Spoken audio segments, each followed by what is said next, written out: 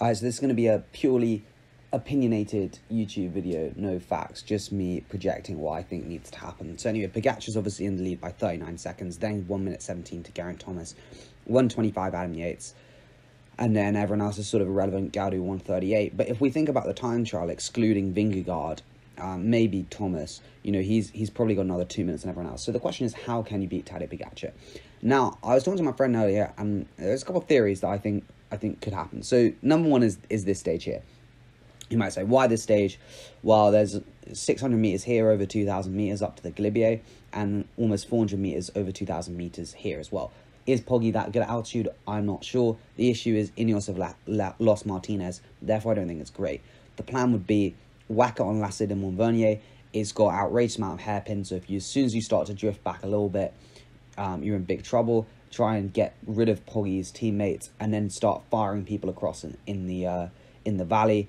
For instance, Pidcock or Yates, and try and get Roglic in there as well for Jumbo, and then basically cause chaos that way. Now, I think it is a good idea, right? Because basically, I don't think Poggi can chase everything on his own. But I think if you try and do this on the climbs, Poggi is strong enough to do it. But I think on the flat, with the drafting, everyone can just 1-2 him to death. And if he has no teammates, it's definitely possible. I think the issue you have with that is that other teams will be annoying, like FDJ will miss out, they'll chase, etc. People don't ever race as you expect them to race. So I think that's not the best idea. I think the Telegraph is not too hard of a climb, 12k 7%, you get a good sit. This long valley, the Col de l'Autre, but the opposite way around, obviously, that is a terrible climb. It's terrible or good, depending, but if people want to chase, it's easy to bring back. Having said that, if Poggi's isolated against 3 or 4 people swapping turns, so he'll find it really hard. And then the Granon is that. But I think they shouldn't, Ineos, Jumbo, shouldn't concentrate on this stage. I think it would be a mistake. I think that what they should do is just hard pace on Galibier, trying to, see is Poggi bad at altitude, and then Granon just throw the kitchen sink at him and see what happens. Now, I think what's better to do is some of these other stages. Now, for example, like stage 13, you might look at it and say, okay, well, why would this be a good stage? It looks like a breakaway. It's going to Saint Etienne. It's after the Alps. The reason I think it is because UAE don't really try and control the stage. They let other teams do it. And as we saw earlier on the stage to Longwy, at one point, Poggi did make the split, but other GC contenders didn't, and it just went. Now, if you think about some of the infamous raids of Contador and Quintana in Vuelta, for example, that was huge. And the Fuente D, which was, I believe, Contador and Rodriguez. These are the sort of things that I think can happen to UAE. I think transition stages, which are really hard from the off, like maybe a tailwind. A tailwind would be good. Like this again, 5.7k at 5.5%. If you go full up here, put Pogacar's teammates in difficulty and get a group slipping away. It's up and down all day. It's really hard to chase.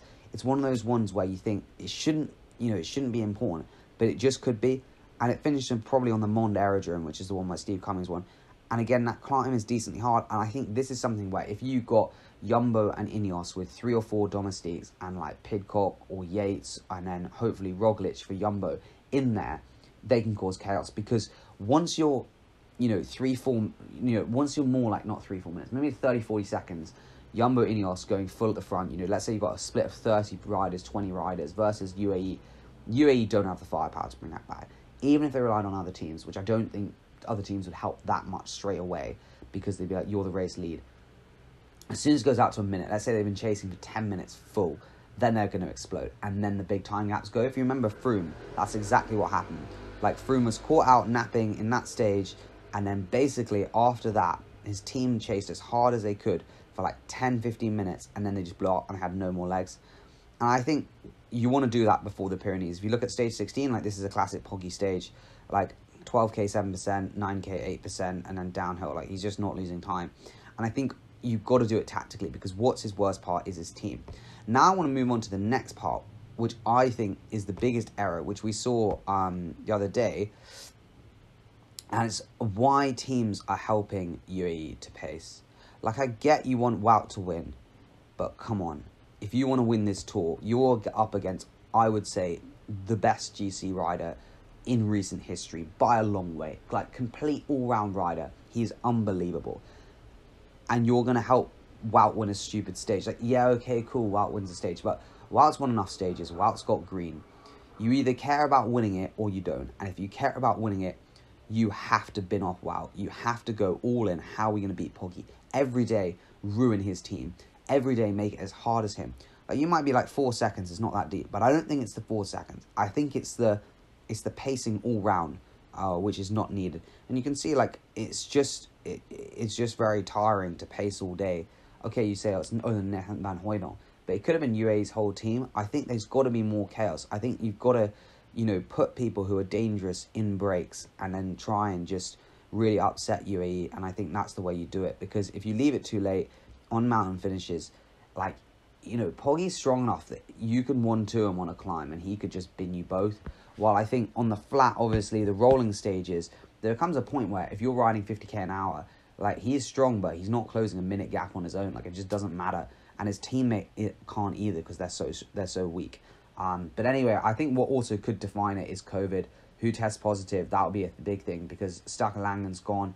A lot of teams aren't doing any testing until the rest day. So rest day could be some big casualties and that might really shape the race.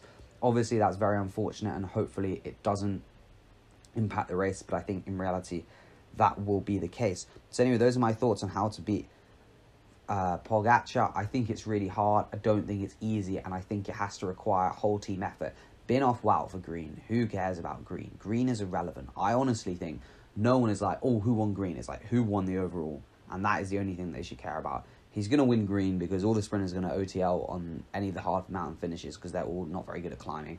Jakobsen cannot climb. Ewan can't really climb. So maybe Matthews, but Wout can batter him in the Champs-Élysées sprint and secure it there anyway. But yeah, that's my thoughts. What are your thoughts? How can you beat Tadej Pogacar?